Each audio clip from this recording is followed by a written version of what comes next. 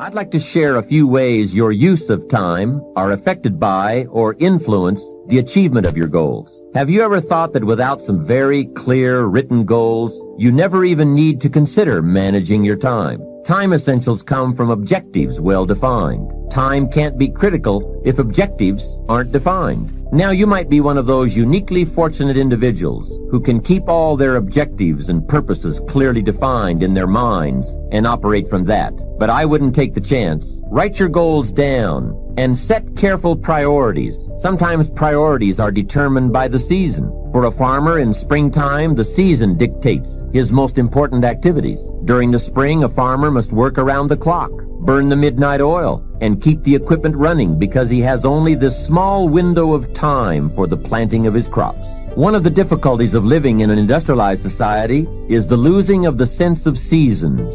When to pour it on, when to ease back, when to take advantage. It's easy to keep going from 9 to 5, year in and year out, and lose a natural sense of priorities and appropriate time. Don't let one year just blend into the next. Keep an eye on your own seasons, lest you lose track of values and substance. Part of setting priorities is learning to separate major activities from minor activities. This is a whole skill in itself, but once you have learned it, it will pay dividends you won't believe. So learn to put everything on your mental scales to be carefully weighed before you spend time or money. And here's a good question to constantly ask. Is this a major or a minor? By asking that question, you will reduce the amazingly natural tendency to spend major time on minor things. In sales training, we are taught that major time is the time spent in the presence of the prospect, while minor time is the time spent on the way to the prospect. If you're not careful, you will spend more time on the way to than in the presence of. So in sales, we teach, don't go across town till you've gone across the street. Wouldn't it be wise to make an evaluation if you're in sales and ask, how much time am I spending in the presence of, and how much time on the way to? Majors and minors. What a great discipline to exercise. It also reads, don't spend minor time on major things. It's easy to get values mixed up. The man spends 3 hours watching television and only 30 minutes playing with his kids.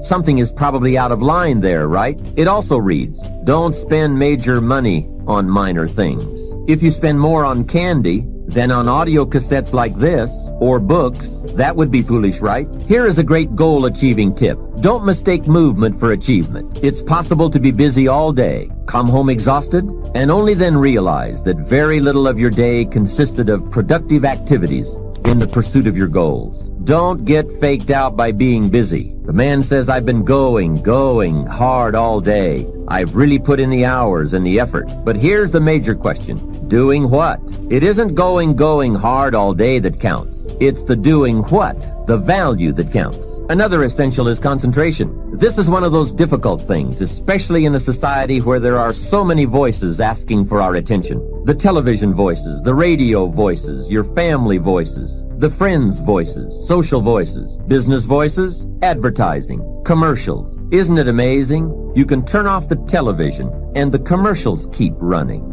How do you turn them off in your mind? That is the challenge to be mastered. The best use of time comes from putting plenty of value in it, and concentration means you take that challenge seriously. It's called careful investment for maximum results. Concentration. The big sports stars will tell you the cost of not concentrating. Just a little slip of concentration, and they put one by your feet. And there goes first place, and maybe the big money. So writing a letter? Concentrate. Making a call? Having a conversation. Trying to solve a problem? Concentrate. You won't believe the effect this will have on your life. Now, there is a time to let your mind wander, but it's a time you designate specifically for that purpose. At that appointed time, you can go off for that walk on the beach, or that drive to the mountains, away from business. Let the breezes blow and your mind soar. Do some dreaming. That's healthy. But do it at that pre-planned time. At all other tasks, concentrate. Another aspect of managing goals and time is constant review. There's just no way to keep on target with your priorities without this. Whether it's business goals, personal goals, family goals, or investment goals, they must all be reviewed to see if you are on track, which is all the more reason for writing them down. Careful goal setting could be the time management answer you've been looking for. Goals well defined and well described and well thought out make us look carefully at the time we have and how to get the most from it to make all of our dreams come true. The answers to do better come from the necessity to do better. You will undoubtedly be amazed at the ideas you can come up with for the use of your time when goals and purpose have you stimulated to the maximum. Now there is a last main point to consider. You won't get everything you want. What a statement to make after studying how to get whatever you want. But you won't get everything you want, and the reason is, it's not that kind of planet. Sometimes it's going to hail on your crop and rain on your parade. I'm sure you are very well aware of this. But in my opinion, if you work the system I've just shared with you, you will get more than plenty. More often than not, you will get what you want. Some of the best advice Mr. Schoaf gave me in those early years was why and how to study.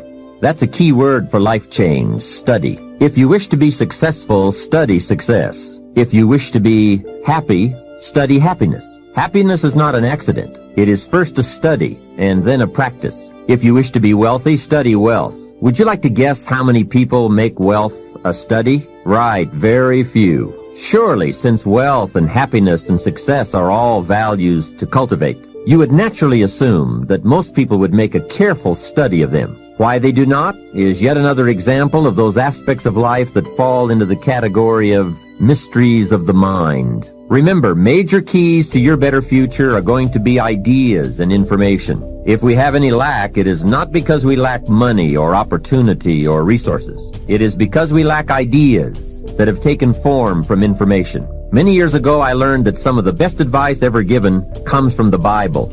There's a phrase in that amazing book that says, if you search, you will find. So that is the way to discover ideas and life-changing information. Search. In order to find, you must search. You must go to the seminars and to the training classes. You must listen to the cassette programs that can give you breakthrough ideas. You must go and engage in conversations with people of substance. You must go looking, go searching. Rarely does a good idea interrupt you. And as you make a diligent search, you will find just the ideas you need. Now, here is the next key word in the process of seeking information that can change your life. And that word is capture. When you find a good idea, capture it. Don't trust your memory. Capture everything. Write it down. Record it. This is one of the reasons why we have put this program on cassette tapes, to capture the ideas. As a serious student of wealth and happiness, I would encourage you to make use of a journal as a gathering place for all the ideas that come your way. I consider personal journals to be one of the 3 treasures a wise person will leave behind. Here are those 3 treasures. One is your photographs. Take a lot of pictures. Being able to capture the event in a fraction of a second is a phenomenon of the 20th century, and how easy it is to take phenomena for granted. I've gone to Taiwan to lecture 3 times in the last 3 years. On my last trip, there were about 1,000 people in attendance for a weekend seminar. Now, if there were 1,000 people in the room, guess how many cameras were also in the room? Right, 1,000. Everyone brings a camera to capture all the events and the people, new friends, new experiences. I spend a big part of my time having my picture taken with everyone. Have you ever looked at the pictures a couple of generations back? Unfortunately, there are only a handful. But wouldn't it be great if there were hundreds of pictures to tell the whole story? So make sure you leave behind your whole story in your treasure of pictures.